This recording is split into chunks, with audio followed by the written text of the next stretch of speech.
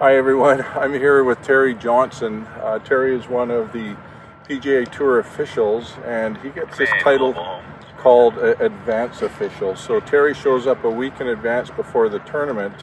What are some of the things that you need to take care of in that week before this tournament starts? Thank you, Brian. The first week is really a get to know, especially since I've never been here to Victoria many a times, but not since 19, unfortunately. But just to reconnect, you know, with you and your staff and all of the chairs. And so once I get on site and I familiarize myself with all the chair folks and get everything organized from that standpoint, I basically focus on, you know, the golf course. And you and your staff make it very easy to focus on the golf course. So, you know, I'll mark the golf course for tournament play, meaning I'll put the penalty area signs down, evaluate out of bounds, course boundaries, and hazards. What about hazards? Penalty areas and you know, any objects or conditions that could interfere with play.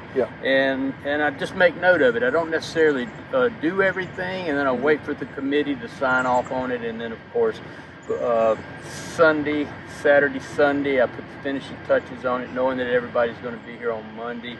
And then when they do get here, the committee looks at everything that I've done and signs off on it, make sure that we've got everything covered from a rules and competition standpoint. And then once that is completed, then I can focus back on you know, everything that's not part of rules and competition, more on the admin side. And Kevin Cebulski, who is also my tag team partner, not only my tag team partner, we're the world tag team champions. He is absolutely awesome. He's our TAM, Tournament Administration Manager. So I get with him and we really dial everything in. And then Doug, our operations manager, I'm in constant communication with him because he is in charge of, you know, roping and staking and with all the wonderful volunteers that they have here at Victoria. But even what you're talking about behind us, we need your approval where the grandstands go. We have a leaderboard just out of camera sight here.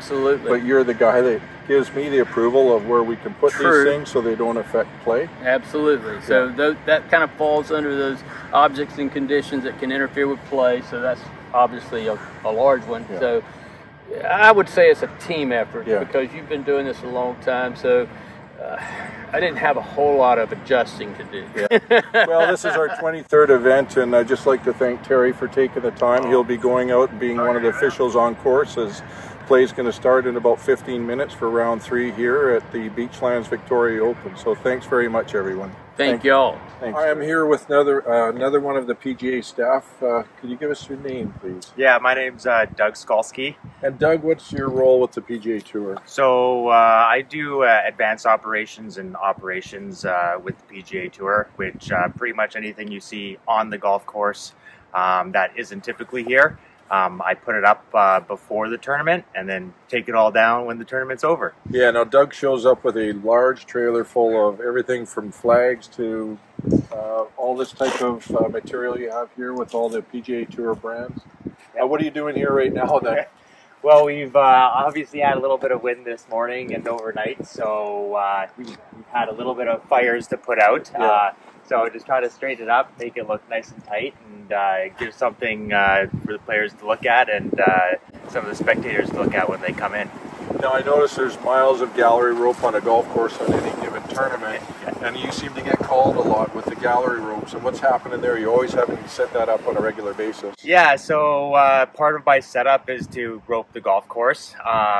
Sometimes it gets in the way of players, and so they'll take it down throughout the day, and I'll kind of cruise around in the morning and put it back up and hopefully avoid those areas that they like to hit into when they miss a green.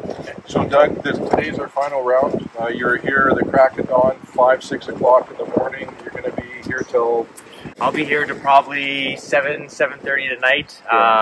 It's kind of funny. We put up a golf course in about 5 days, and we take it all down in about 4 hours, 5 hours. So it comes down real quick. Well, thank you for all you do. Brian, make these events special, and it takes all your hard work and your team to put this together. So thank you very much. So when you're picking hole locations, what are you looking for then? Like a series of front, middle, backs, left, rights, or? Yeah, I'm thinking more like I like angles, so that's why like on the next hole I'm gonna pull a left hole location, push the tee way up to the right. Okay. So I like angles. I like angles, and I like corners too. But slopes, like I like the back right or just on the other side of the ridge there, because then they have to, you know, they can't fly back there. They got to kind of chase it back there. Okay. But just a variety and the different types of green complexes you have here. You have some that are flat-ish, like 10 is pretty flat.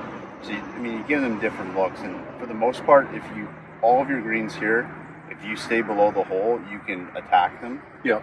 And it gives you have enough large ridges and subtle ridges that you can kind of pick and choose where you put them, which is nice. Okay. 14th hole here, and Russell's just setting up the tee blocks. I noticed you put the paint cans down. What are you doing here? Yeah, so I use it as an alignment, and the Rust-Oleum paint actually has 2 red lines on it and the black strip in the middle. Yeah. And I use that as a visual aid so that I make sure all the tees are lined up. That's a great idea, actually. So here you can see he's talking about these red lines here. And he uses this so he makes sure that his tee blocks are actually in line and towards his target area there. So just taking advantage of all the tricks of the trades here. So thank you. You're welcome.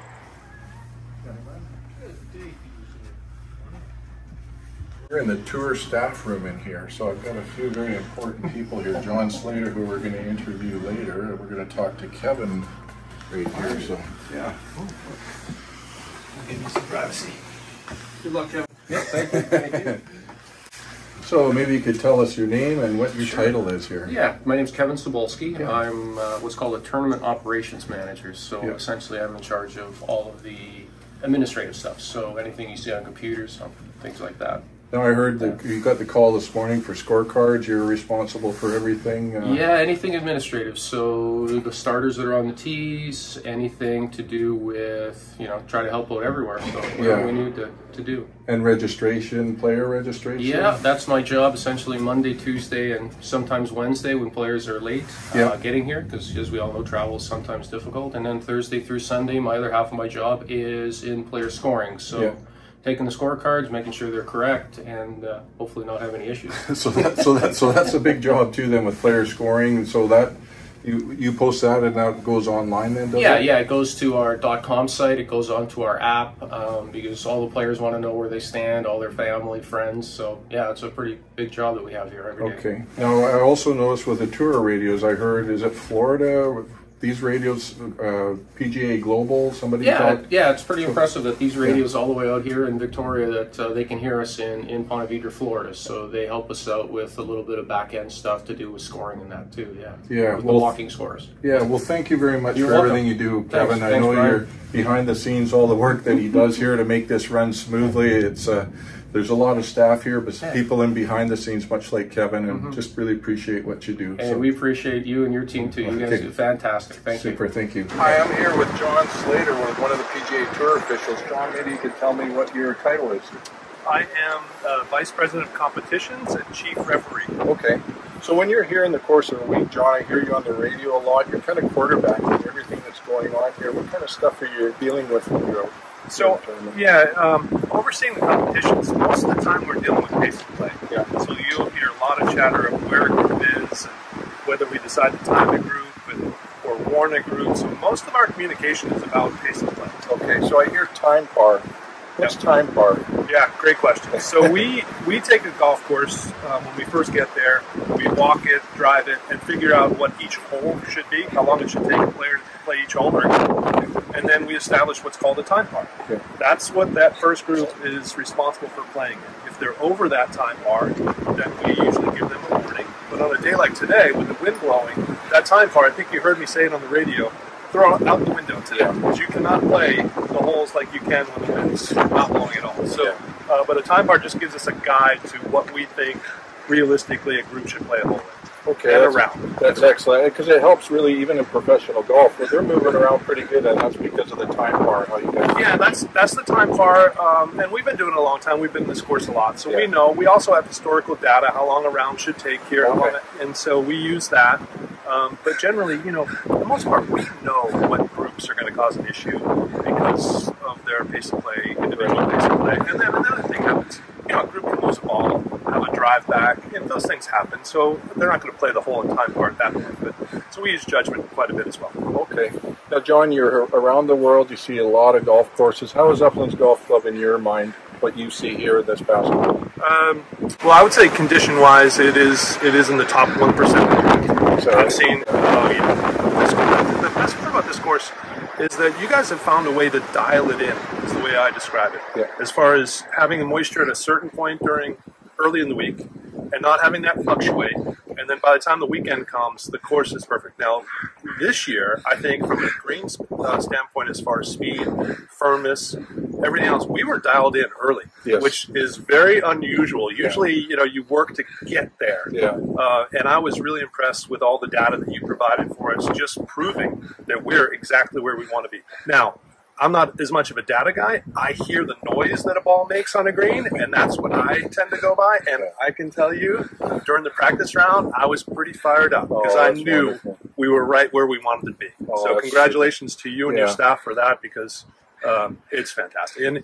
And when a course is this good, from a conditioning standpoint, it makes our jobs much easier. Yeah. So I know certain things that the players might come to me about, and whether that's, the bacon has a big hook, or I know this week has nothing to do with anything about the condition of the course, which takes a lot of stress off me. Oh, well, thank you for everything that you and the PGA Tour officials do, John. We really appreciate it. So awesome thank you. Thanks. Okay, thank you.